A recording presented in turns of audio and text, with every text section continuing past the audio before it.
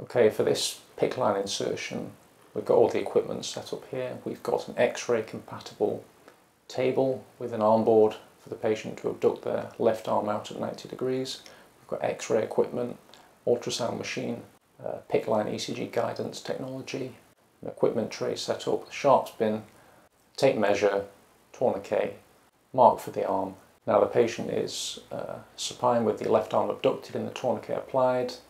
Quick ultrasound scan reveals a suitable basilic vein that compresses easily, and we're just going to put a mark in the middle of the upper arm at the site of where we intend to puncture the vein.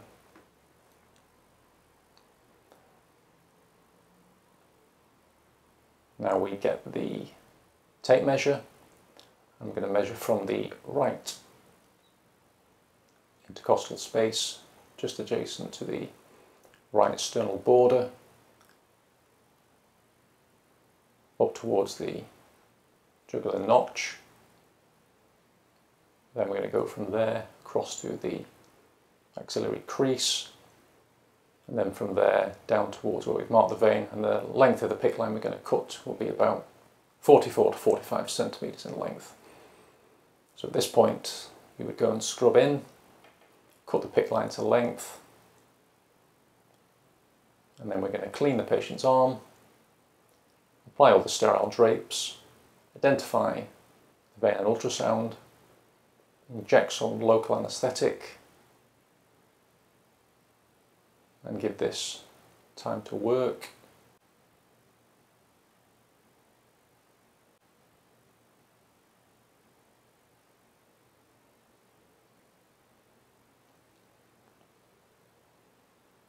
Then we take the needle, again with midlines, it's the same technique.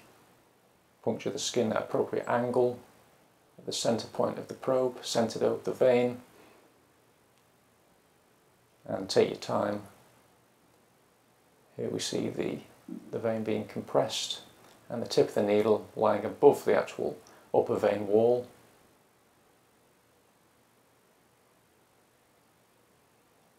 Around this point we're just doing gentle, controlled thrusts with the needle just to puncture that top vein wall and get it into the centre of the vein lumen.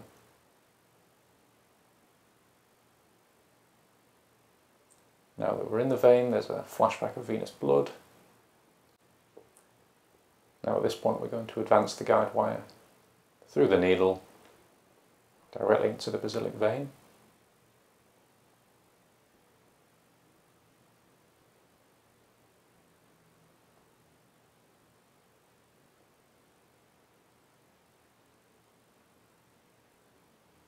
I'm just going to use the ultrasound probe to confirm we're actually inside the vein.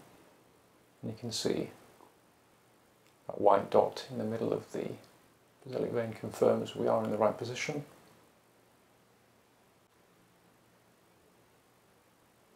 Now we're going to remove the needle, leaving the guide wire in position.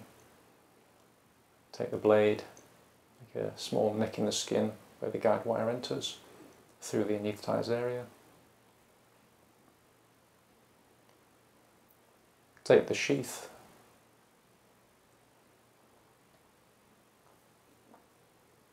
advance it over the guide wire into the arm and into the basilic vein.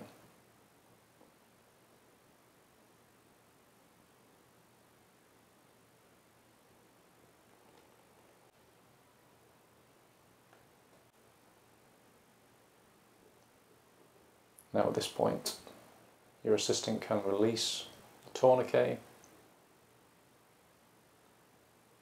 and then we remove the inner sheath and guide wire.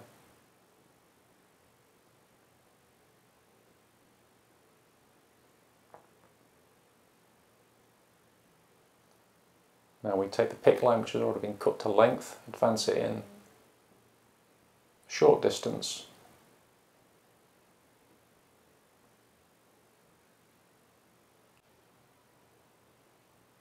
at this point your assistant hands you the red ECG wire, which you can attach onto the end of the PICC line. It screws in as seen. Once that's secured, you can hand the other end of the red ECG wire out to your assistant, who can connect it to the wire that's actually connected to the patient currently.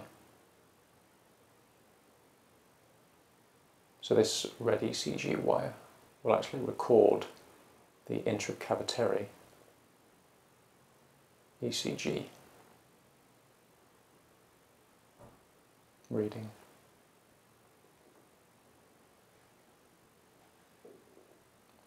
Now at this point, the PICC line is only in a short distance, so all we're actually picking up is the top ECG trace.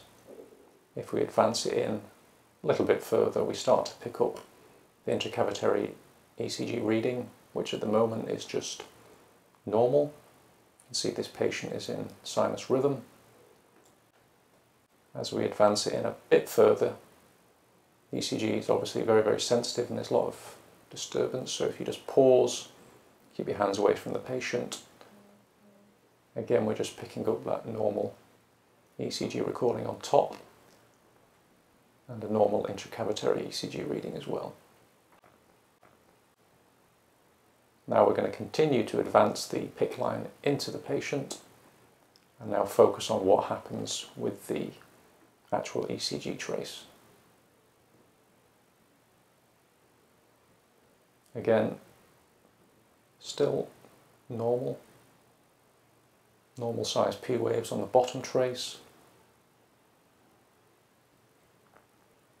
Now at this point we can see there is a clear increase in the size of the P wave, suggesting that the tip of the PICC line is progressing down the superior vena cava.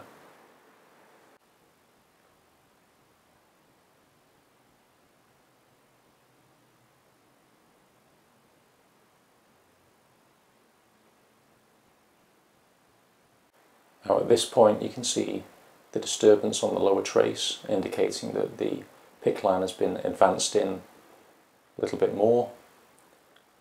If we allow it to settle and re-examine the trace, you can clearly see that the P waves are now much bigger, although they've got a very slight negative deflection. And this indicates that the line tip has now passed the cavoatrial junction and the tip of the line is sitting partially in the upper right atrium.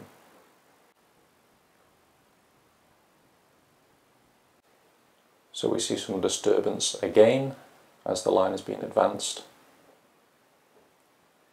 Now that it's settled, we can see that the P wave has become biphasic, and this is suggesting that the tip of the PICC line is now wholly within the right atrium. So at this point we've just taken an X-ray. Of note, the patient has had recent major bowel surgery and requires post-operative total parenteral nutrition. She's therefore got a right internal jugular vein central line in place, which is highlighted by the white dots seen on the screen. The central line has its tip currently lying in the lower third of the superior vena cava. Because the patient requires prolonged parenteral nutrition, we're inserting this left-sided PICC line, whose tip is currently lying wholly inside the right atrium, and this is represented by the red dots.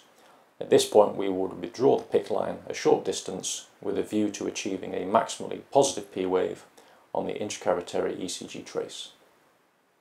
So now we shoot back to the ECG, and what we actually see at this point is there is still a large P wave, but it's got a very slight negative deflection, so we've not yet achieved the maximal P. The line tip is therefore still partially inside the upper right atrium, and therefore we should withdraw the line slightly so we can achieve the maximal P. So at this point we would withdraw the line. So now we've got a freeze frame and we can see that there is a maximal P wave demonstrated and there is no negative deflection. And this confirms that the tip of the PICC line is sitting at the cavoatrial junction. At this point, you, the operator, can decide on the final position of the line tip. We prefer to leave the line tip at the cavoatrial junction, although it's fine to leave the tip just poking into the right atrium or just above the cavoatrial junction in the lower third of the superior vena cava. So just to help you, the viewer, identify the key P wave changes, we've got another trace here. You can see there's some biphasic P waves at this point, which indicates the tip of the PICC line is wholly within the right atrium. Now if we pull the line slightly back, let the trace settle, we now see a large positive P wave with a slight negative deflection, which suggests the line is still partially inside the upper right atrium. And now at this point, pull the line ever so slightly back, and we can see now that there is a maximally positive P wave with no negative deflection, which again confirms the line tip is at the cavo-atrial junction, which is an ideal final PICC line tip position.